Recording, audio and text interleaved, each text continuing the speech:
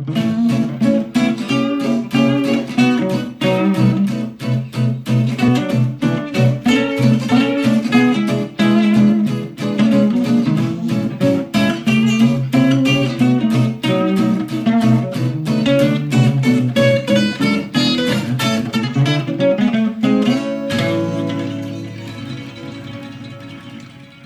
episode, I'm going to be talking to Richard Hill. Hi, Richard. Hi there, Vic. It's great to be with you. Yes, thanks for being on. This is good. Richard, traditional first question.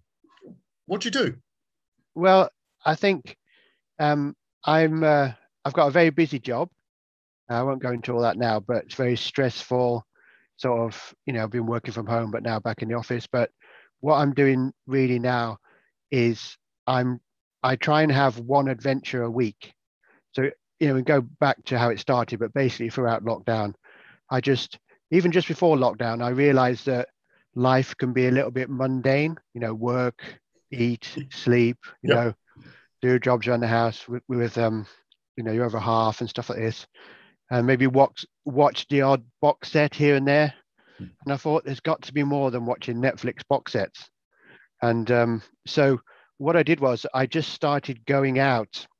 I thought, how can I do this in my busy sort of schedule? Because it's quite busy going to London every day, especially before lockdown. And then obviously the hours of working. But I found that the best time to go out was early Saturday morning. So instead of sort of lazing about a bit after, really tired after a busy week and lazing about, maybe stay in bed a couple of hours extra, I just thought, why don't I get up at say 6 on Saturday morning, just get down to the train station or whatever, get out somewhere and do a long distance footpath, and then maybe do 4 hours, come back for lunch, and then just pick it up the next week.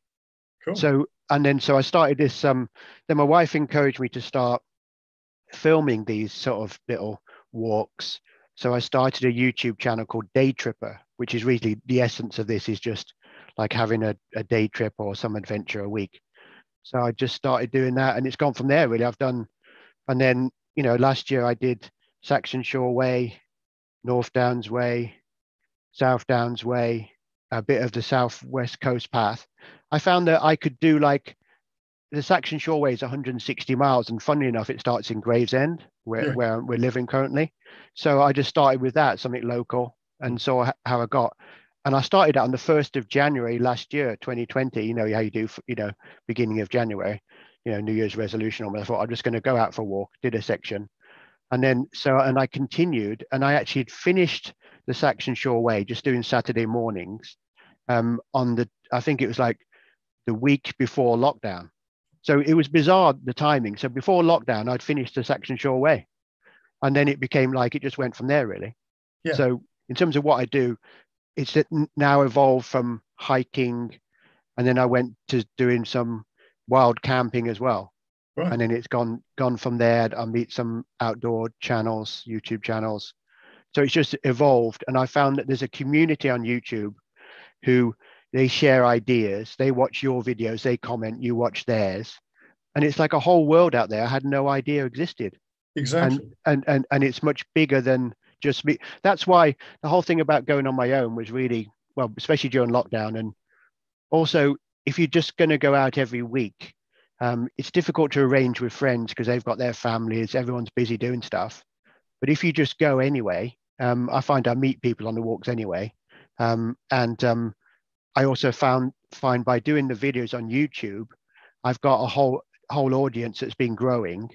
And then it's really weird because you're not really on your own. You're sharing this walk with maybe people who can't go on a walk for whatever reason. So I don't know if that's too much information. No, that's fantastic. So I'm quite interested in how you've taken the idea of like lockdown and spun it on its head, really. You've sort of gone out walking, which is, okay, everybody was, encouraged to go out for a walk type of thing. But you've actually done more than that, haven't you? You sort of started something new. And I'm sort of interested in that. That's actually partly why I sort of contacted you, because I know that as you say, this community of people who wild camp and all this and do the videos. I mean, some have got like incredible numbers of people that listen and watch. Yeah, they have. Yeah. So there is a real desire from people to know about that. Because did you? So the question I was going to ask: had you done a lot of walking before? No, not really. I mean, maybe a little bit in my younger days. And that's where this is, again, another thing. I think this is partly reconnecting with our youth. Yeah. I mean, I'm sort of like, early 50s now. So it's like I grew up in the countryside, so in Shropshire. So of course, all we did was go out, maybe cycle riding or walking in the country or messing about in the country. So, but you sort of get disconnected from all that working in London, a commuter lifestyle. And so this is almost like a way of reconnecting to that outdoor life, nature, just reality really, because I think we're quite disconnected, especially, just with computers and the way we work and, nicely sanitized lives. There's something about getting out, maybe camping in a woodland in a hammock for a night, which is just so far away from what we actually do. And it also brings you back to, I suppose, a little bit of discomfort, because you're outdoors, but you appreciate your home comforts when you come back, but at least you've had that sort of time out of it as well. So I find it's like I recharge my batteries just having that time out on my own as well, because all the other time, you're at work and people are chasing you for things. I just find just going out for the odd night camping or walk, if it's just a walk for a few hours, it's like I just sort of, I feel more at peace. It just, I think that there's so many good things that come out of it, health wise, mentally. And I think during lockdown, that was even more important because, it just, if you go out walking, the news can be so negative every day. And I'm not ignoring the fact that it was serious and everything else. Yes. But if you go out and then in the spring, as it was, you see the corn starting to grow, you see the sun shining, you hear the birds singing. It's a bit cliche, but you can see that you see the lambs being born. You realize, well, actually, it's all going on as normal. Yes. The seasons are still going on as normal. Yeah. There is hope for the future. It's very positive. That's what There's a lot there. There's a lot to unpack there. There is, yeah. Let's go back to, you said you grew up in Shropshire. Yeah. I'm assuming you're out in the middle of the wilds. In Shropshire? Well, in a village, the village would be about 1,000 people, I suppose. But there's quite a lot of countryside. Yeah, mainly countryside, mainly dairy farming, that sort of stuff. Yeah. So you spent a lot of time outside as a kid. So when you were sort of growing up, I'm assuming that you spent a lot of time sort of alone or with friends outside. Yeah. And so when did you move from that sort of, I was going to say the country idyll?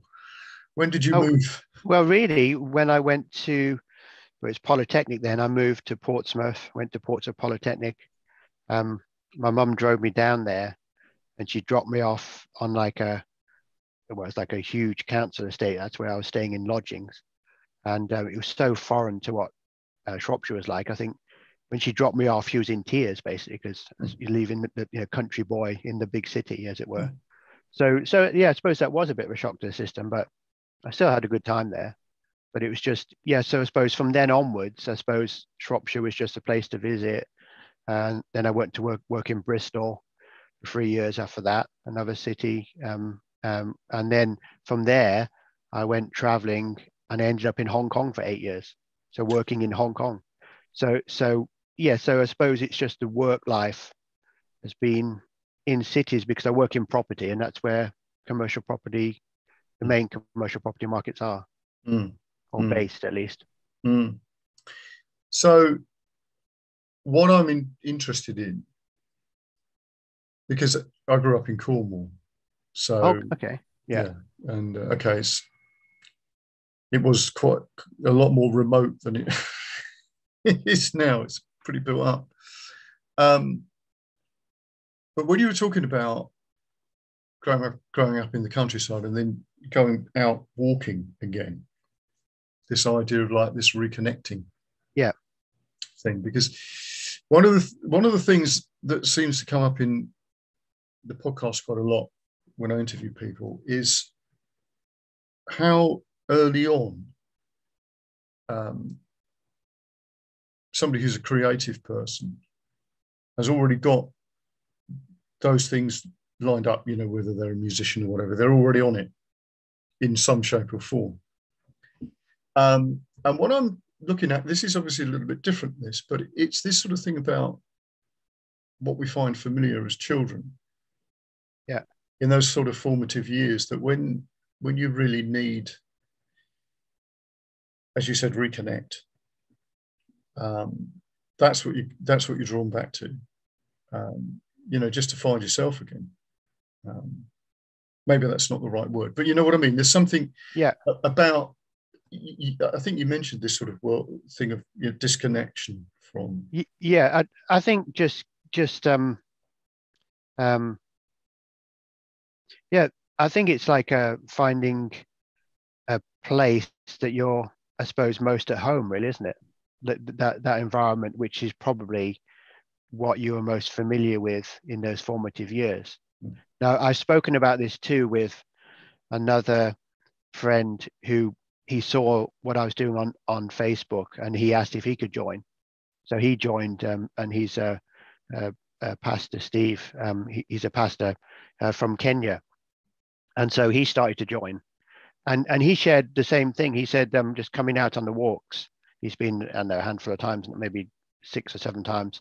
He said it reminded him of his younger days in Kenya, because in Kenya, you know, they've got a lot of farmland and everything else. And he just shared this, basically what I've shared with you, exactly the same thing. How, you know, being married, he's had children, they're sort of grown up now, but he's always had to work in the city. And he said, just coming out on a walk, he said he feels younger.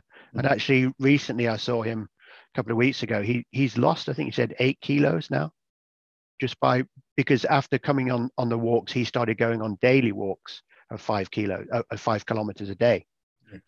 So yeah, so it's quite positive. I think we don't realize what impact we can have on others just to encourage them to maybe venture outdoors. Yes. Just by seeing what we're doing. I mean, mine now, I suppose it doesn't have to be a huge thing. It could just be an hour, you know, lunchtime or whatever. But mine now has evolved into something where I've just done a 42-mile walk on the Thames Path over last weekend, and I did 2 wild camps on the way in a bivy bag. You know, I mean, that's not going to be for everybody. But that was it's very liberating, because I've learned the skills now that I can literally walk on these long distance paths. I'm quite happy just sleeping behind a hedge somewhere.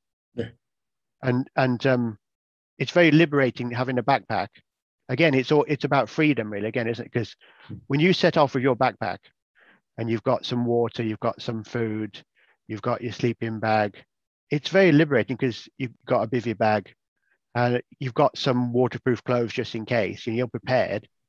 But you just set off and off you go. It's fantastic feeling, you know, because I can walk for 10 miles or 20 miles, or stop at the pub, or it's just a great feeling. And I think we've missed some of that by having very confined sort of schedules, and, you know, everything's sort of rushed, or everything's, you know, programmed for us. Yeah. So this is an interesting point, I think, because there's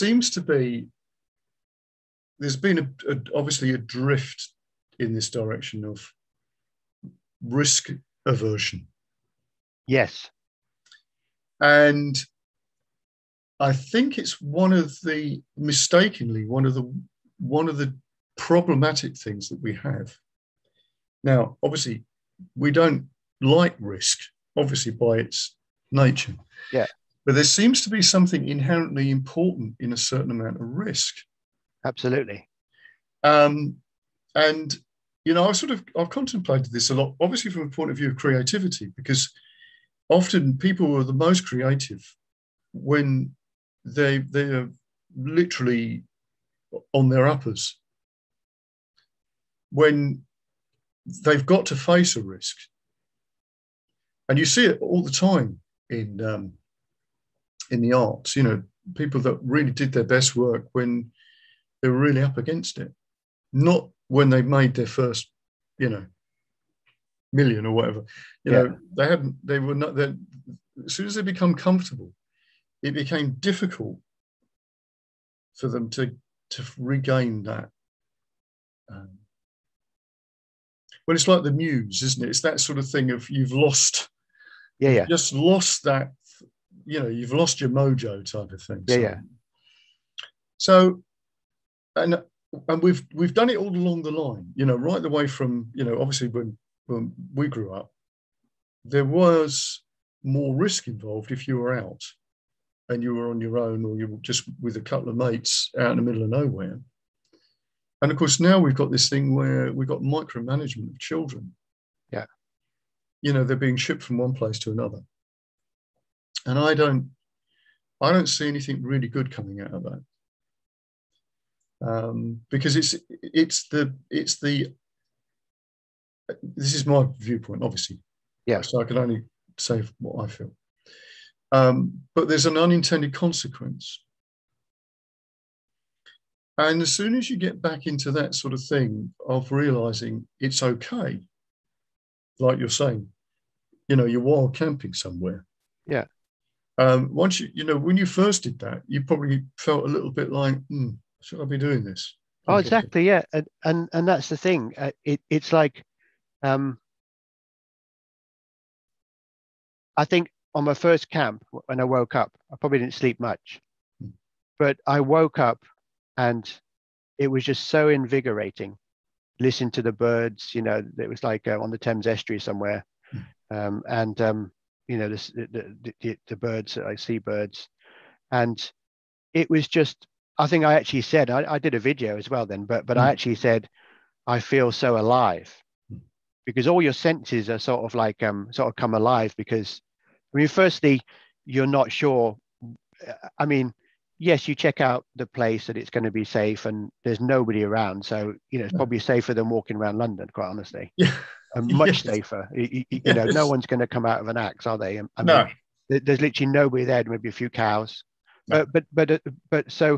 But it's just your senses are sort of become, I suppose, you're listing out for any strange noise, and you know, you don't sleep actually. Now I sleep because I know what those noises are, you know, because you learn the bird noises, you know what's a fox and what's a deer and stuff like this.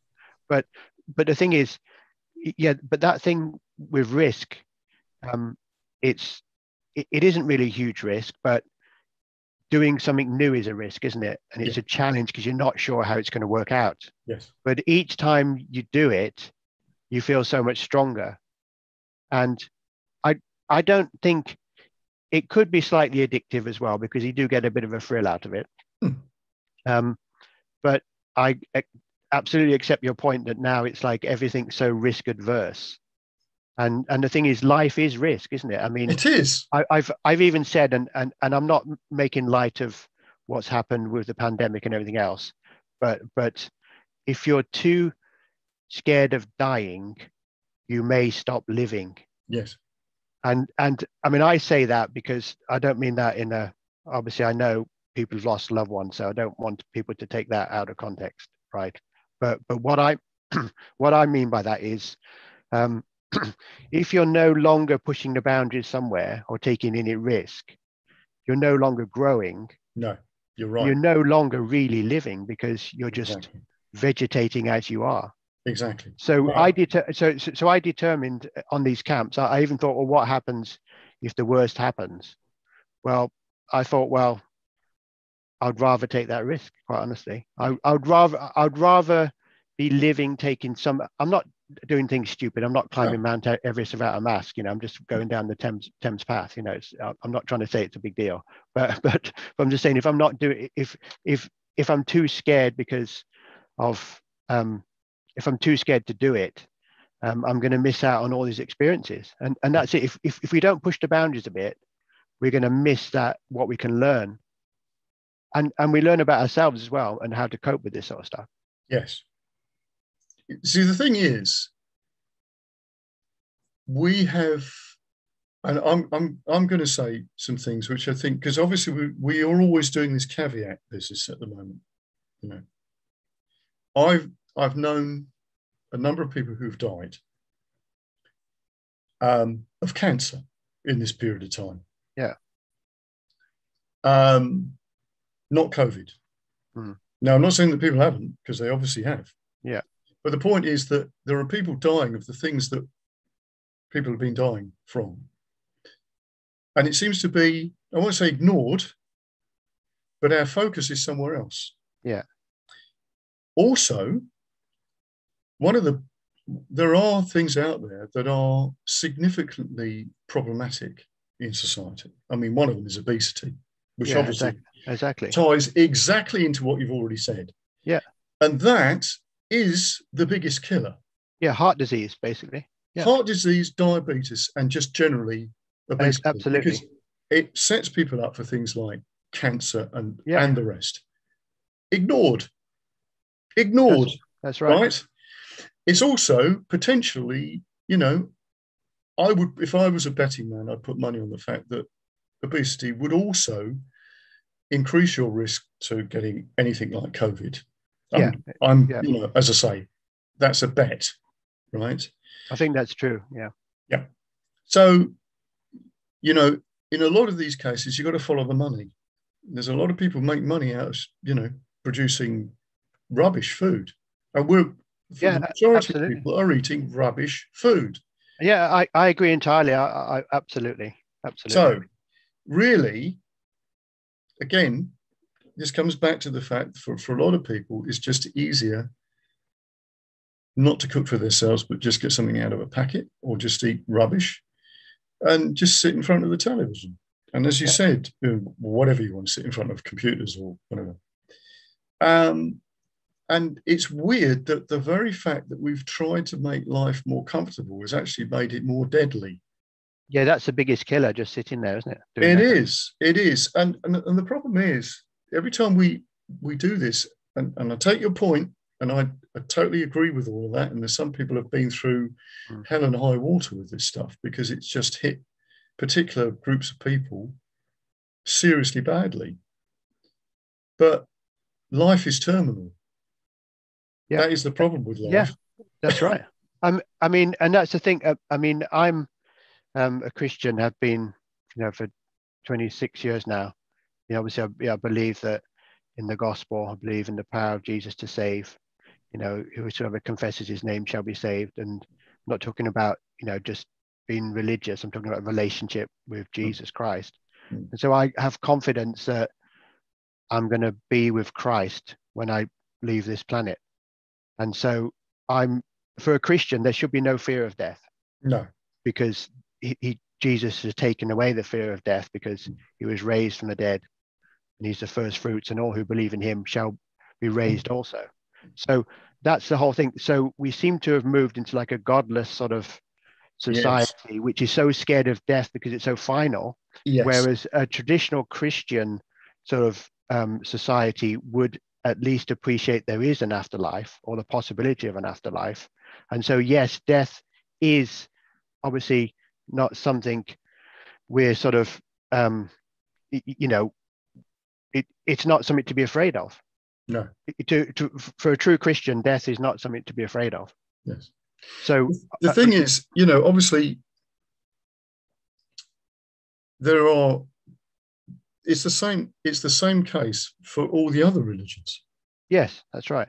But the problem, well, apart from one, which of course I would call scientism, has now become a religion in itself. Definitely. Something that's actually a methodology You know, it's a practice. You do this and this and this should happen type of thing. It's not a philosophy, and unfortunately, it's become something not what it was originally intended to be. And I find that very troubling, actually, Yeah, because we've definitely. ended up with a society with a lot of people who are pushing the levers, and it seems to be like some sort of nihilism. Yep. And and that, you know, I've not sort of spoken much about this in the podcast, but I speak with a lot of very interesting people who, like yourself, have beliefs in one shape or form, which actually encourage their ability to deal with life. Oh, definitely. Yeah. And and really, even if you're coming at it from a perspective of something, you know, let's say other than Christianity, if it's something that connects you with nature, let's just put it that way, for want of a better thing. You know, when you look around and you see how extraordinary life is and how things connect up and how the seasons sort of, you know, Yeah. unfold and all the rest of it, you think, well, it's just utterly mind blowing. Yeah. Yeah. I mean, for example, I've just recently I got, like I said, a bivy bag, which is basically just like a Gore-Tex line that goes over your sleeping bag. It means you can sleep out under the stars. Now, I encourage anybody, you know, to, even if it's in their garden for one Yes. night, and even if you haven't got a bivy bag, but you know, Yes. preferably on a warm, you know, it's not going to rain, but Yeah. just sleep in your back garden, Yeah. um, on the lawn in a sleeping bag on a clear night, maybe near the full moon, and just look up.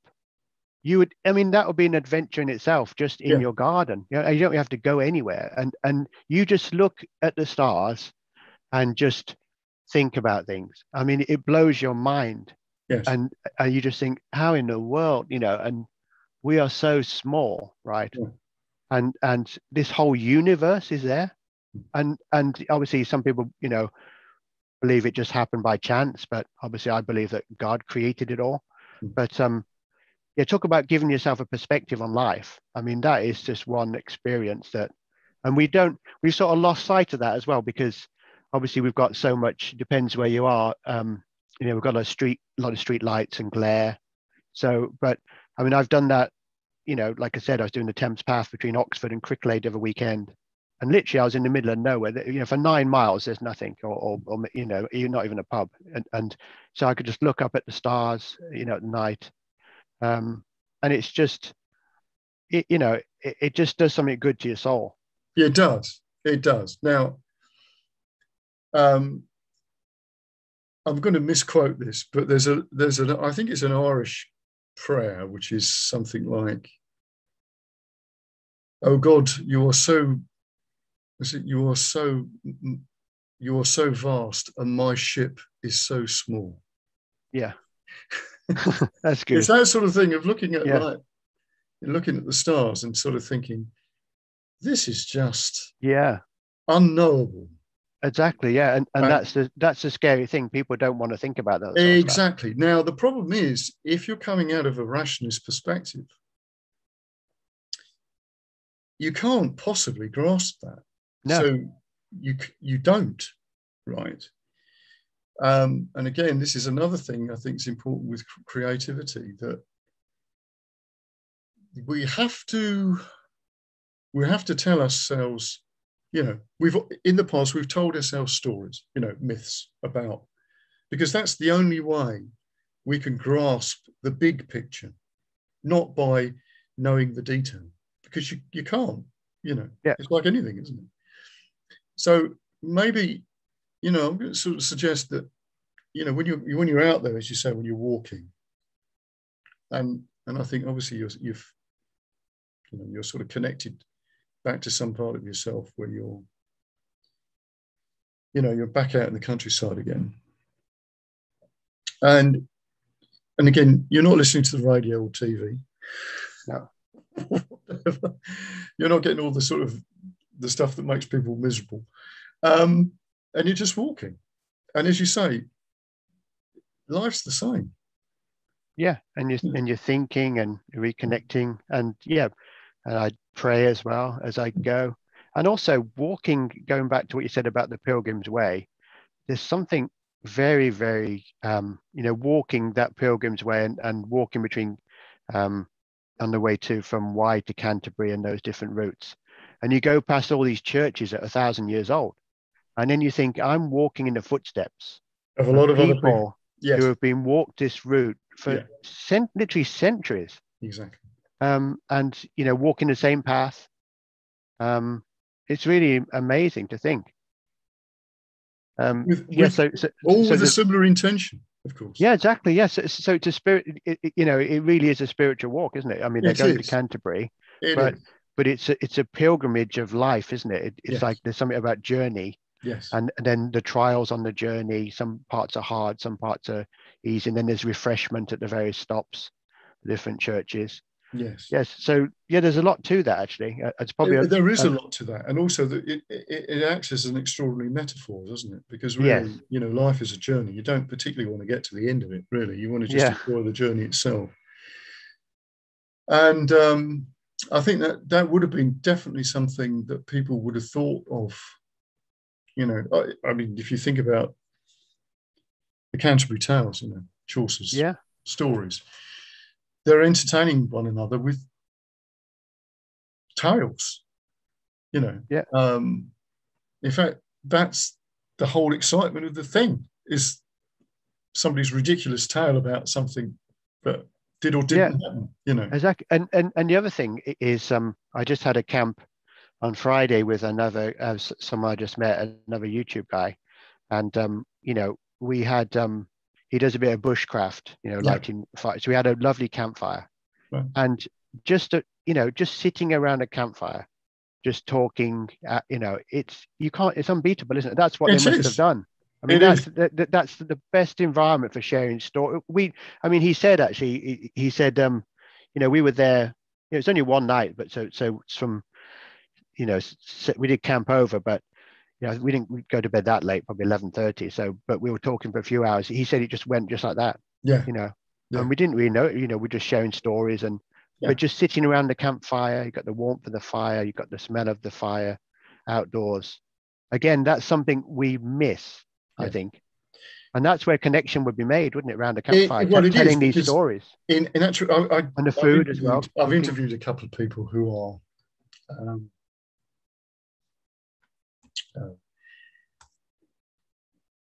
somebody who was a sort of is an expert on Norse myths, and the whole thing would have been about storytelling around a fire. Yeah. And not only just telling a story about, whatever it was, whoever, Odin or Freya or whatever. It was also about the fact that it would be locked into where they were. So one of the tricks of the storytellers would be, if you were all sitting around and you were sitting under an oak tree or something like that, that oak tree would become part of the story. Yeah. So that story became where you were and who you were. And I think that's an interesting thing that we've done that. And the fact that, fire was always the thing that kept the dangerous animals away. It is our first technology in a way, fire. Yeah, and cooking and everything, like I said. Yeah. Absolutely. All the technologies spring from fire, really. So we're talking about, culture comes from sitting around a fire. Yeah. And talking and sharing your stories. Yeah, and that's what we miss that, don't we? And that's why over lockdown, of course, that was even worse, wasn't it? People were separated; they couldn't meet. They could only, meet online. Yes. But which is, it's never going to compensate from face to face. No, and I think that led to a lot of mental uneasiness amongst people. Definitely, sometimes to levels of depression with people, and I think that's again the bigger picture is, well, apart from anything else, viruses are natural. They're just part of Yeah, things. that's right. Um, and you know, there's a lot of theories about we wouldn't be here if it wasn't for a virus. You know, we'd still be single cell organisms. It's actually viruses that actually enable things to move beyond a single cell. And obviously, you know, I'm quite interested in history and plagues and epidemics and stuff like that spark changes in society. Yeah. And you can look at them and go, look, you know, okay, things happen obviously now quicker, but you can sort of look at things like, you know, Black Death or something like that. It basically restructured society in Europe. Yeah, decimated the population, didn't it? Yes. And of course, the way that the systems worked, the feudal system could not carry on. So you look at that and you think, you know, this is just one of those, again, it's another one of those things that we look at. If you look at the bigger picture, you know, we don't want that, but it is just something that happens. And we're not going to be able to control that, are we? no, we aren't.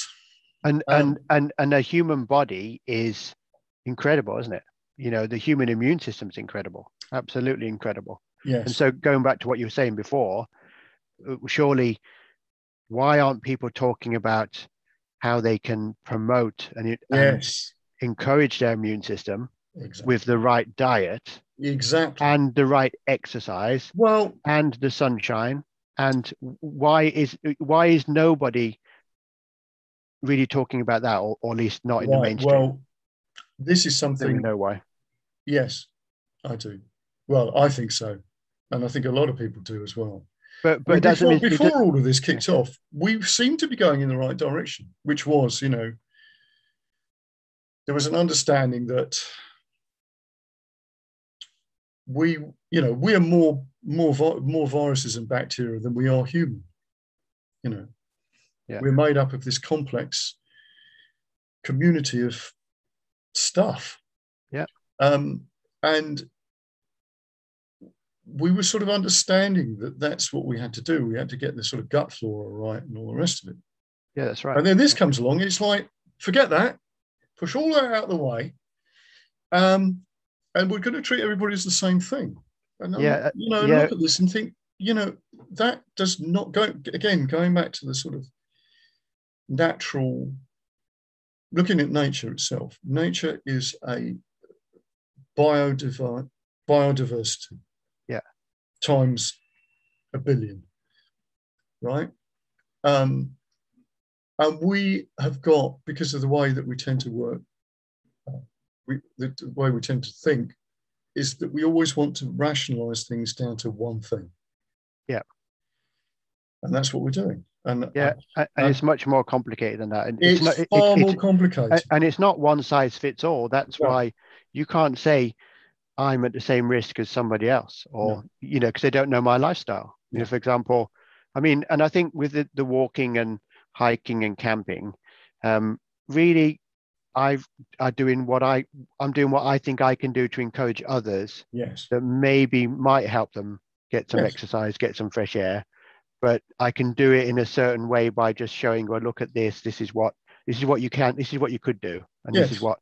So I can sort of hopefully have some impact on some people. I can't impact everybody, but there'll be some people I can impact in a positive way by showing them this is an alternative.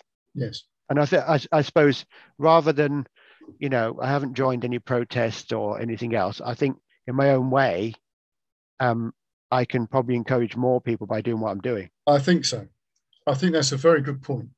So I think what's interesting here, you know, I've pondered this a lot because of my interest in what makes people sort of creative and give them a different viewpoint that's not mainstream. You know, that fascinates me. So whether that's, and I mean, obviously it's primarily driven by the fact that I'm a musician and an artist, and I look upon other people's way of seeing things, maybe slightly left field, that you can go, okay, I can recognize that as being something that would lead to something different. Great innovation never comes from the center. It always comes from the periphery, always. Yeah. Even if you looked at a field, where does the stuff come from? It comes from outside the field, not in the middle of the field, right? Yeah.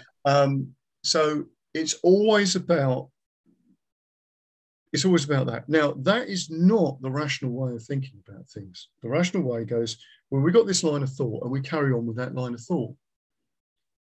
But of course, if you adopt the other thing, it's like, well, we got this line of thought and then suddenly we can just do a 180-degree turn now, which again was what people used to think.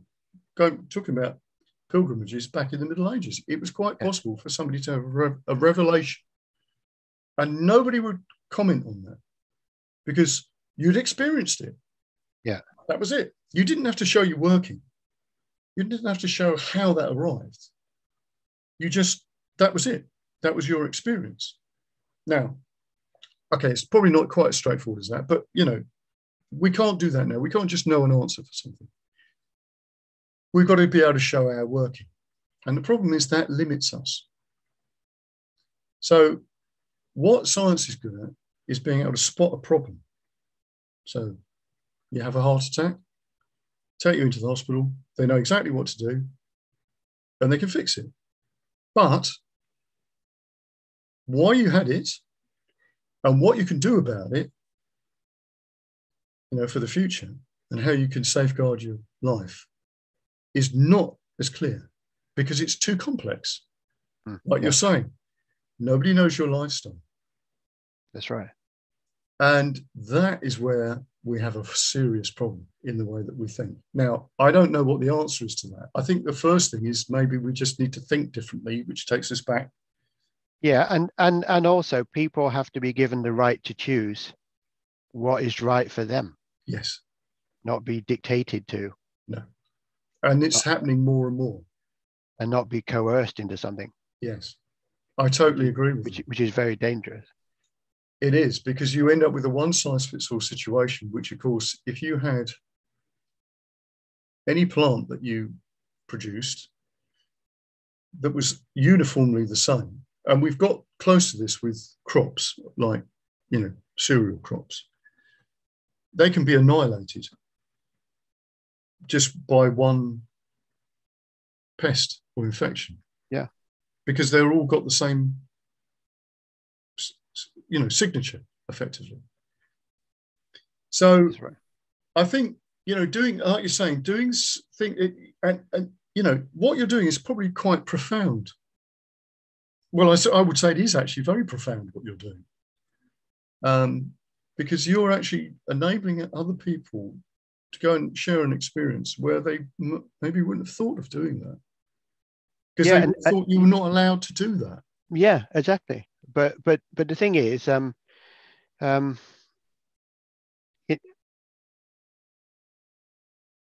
I'm outdoors, obviously, I never leave any litter. No. Obviously, never leave any trace. No. Always, I very rarely would have a fire. I would have like I've got like a little methylated spirit burner thing. Doesn't make any mess or anything else. Only if we've got sort of reasonable spot and if we've got permission or whatever. So I wouldn't recommend people light fires, but in the right location. But I think if you go in terms of wild camping, basically if you sort of pitch your tent or bivvy when it's dark and then you're gone at dawn, you can pretty much go anywhere. Yes. Within reason, right? Yes. Because nobody knows you're there. You have no lights, you have no music, and you're not really, you're not trampling any crops. You just find an edge of a field somewhere in the middle of nowhere. What's the harm really? If the farmer's there, you would ask them.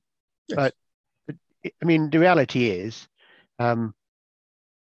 you can't ask them because they're miles away. Yeah. and you're not doing any damage. No. You're not impacting on anybody else. So why not? Exactly. I mean, Well, of course, yeah. have you ever read The Salt Path? No. Well, it was I think it was a Booker Prize winner or nominated for the Booker Prize. And it was a husband and wife who suddenly were homeless.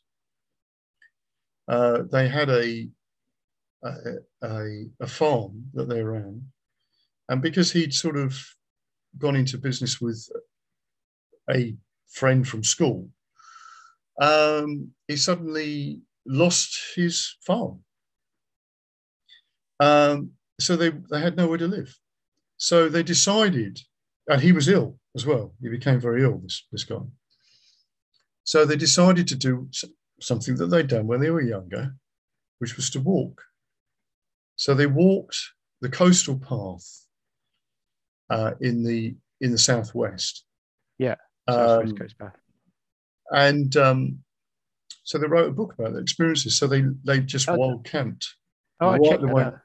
Yeah, yeah. What is it called? The Salt Path. The Salt Path. There's 2 books actually. So I'm pretty sure I think that's the first one. But again, that was their experience. I'll see if I can just find this just to check my check my facts for anybody listening. Salt Path. Yeah. Because there's an element of people doing that, aren't they? Maybe they're in between jobs and then set off on some sort of trail and do a lot of thinking and then come back with a renewed purpose. Exactly. Well, what was interesting was that this guy, he was effectively sort of terminally ill. Wow. Some sort of neurological condition. And by doing all of this walking, it cured him. Yeah. It's by Rain or Wind. Okay, I'll have a look for that. So, what did it win? It was a Sunday Times bestseller. Okay. And it was shortlisted for the Costa Book Prize. Yeah. So that was one of them. And there's another one that follows on. Yeah, a very interesting story. Yeah. So yeah, that's great. So what sort of other plans have you got? You're obviously sort of broadened out your thing from just doing a walk on a Saturday morning. Yeah. So what I've recently I've been doing sort of like odd overnight camps on maybe some waste ground somewhere or somewhere where no one goes but nobody really cares. Like I found there's a fairly local to where I am, quite honestly, within a mile, I can find somewhere to camp for the night. Doesn't bother anybody. Maybe just a few trees. Put your hammock up, and then you go back in the morning. I mean, so I've been doing a few of those. I did one under a huge bridge last weekend. That looked familiar to me. Was that Walden? Walden. Yeah, Walden near on the Medway. Because that looked very, very just the other side of Rochester. I don't think so. No. No, it wasn't. Okay, it looked very similar. So yeah.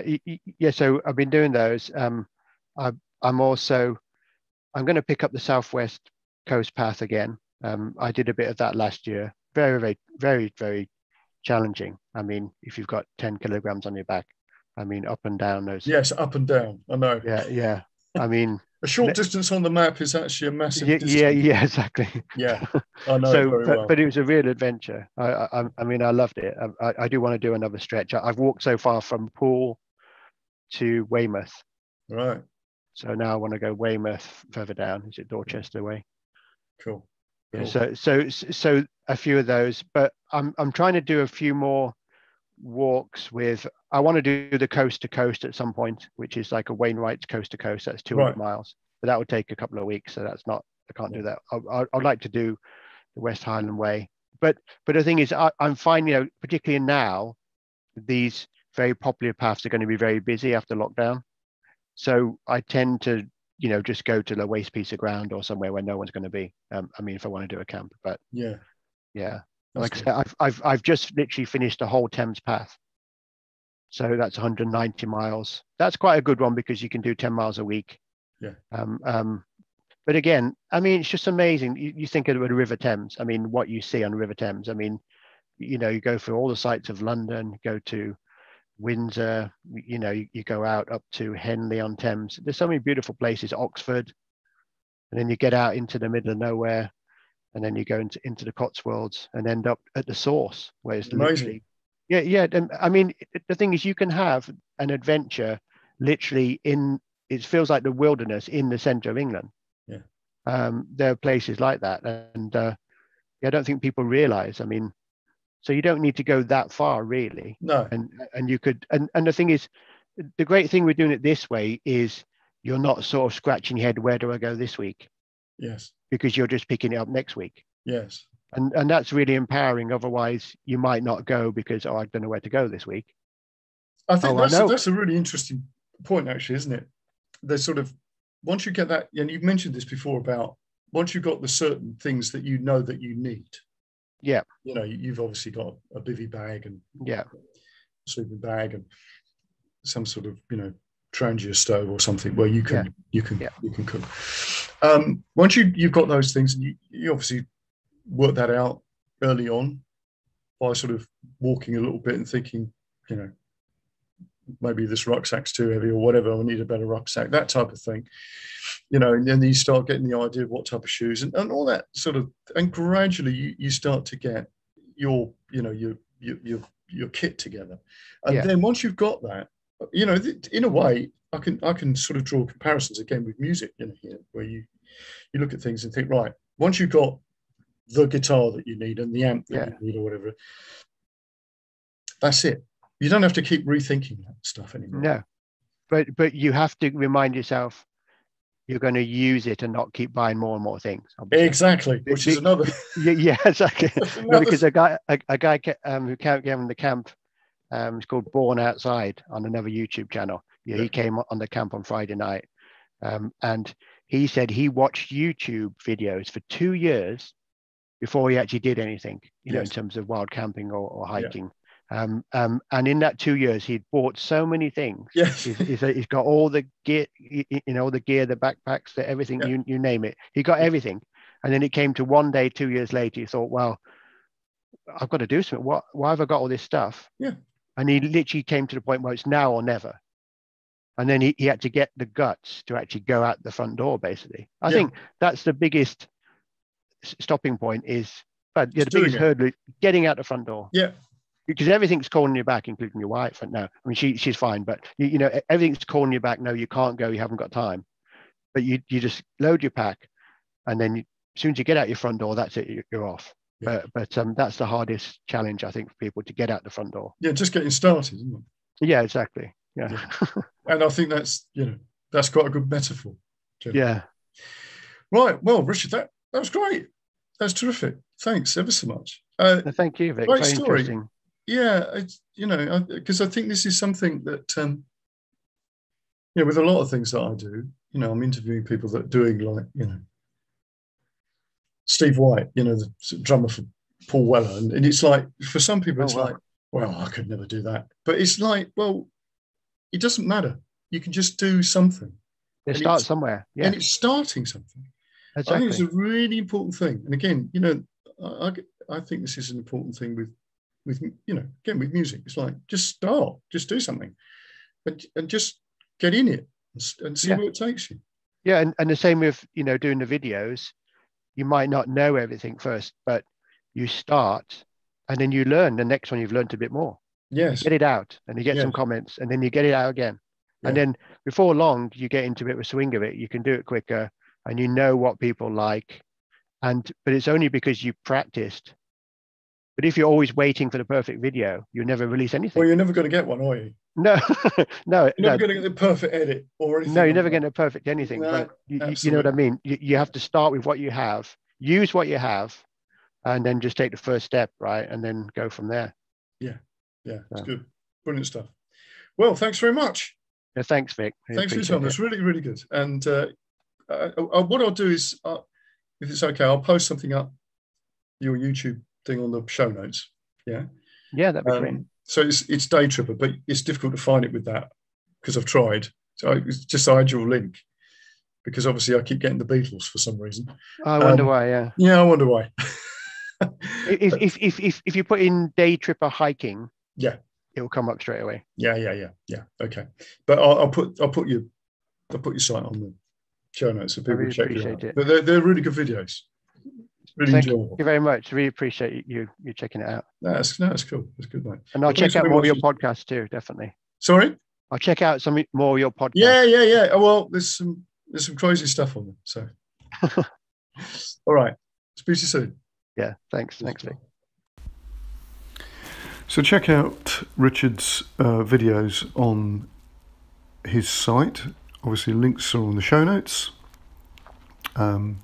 It just goes to show how something like lockdown can create an interesting sort of viewpoint for people to do new things. And I thought was very interesting was, again, this idea of linking back to something that you found familiar as a child. I think it's very important, this. Great. So, details of stuff about Icaro, the music charity, is also on the show notes. I've got a lot of stuff going on with that and with Blues Camp, and a book that's coming out soon. Cool. So until next time, I'll see you then.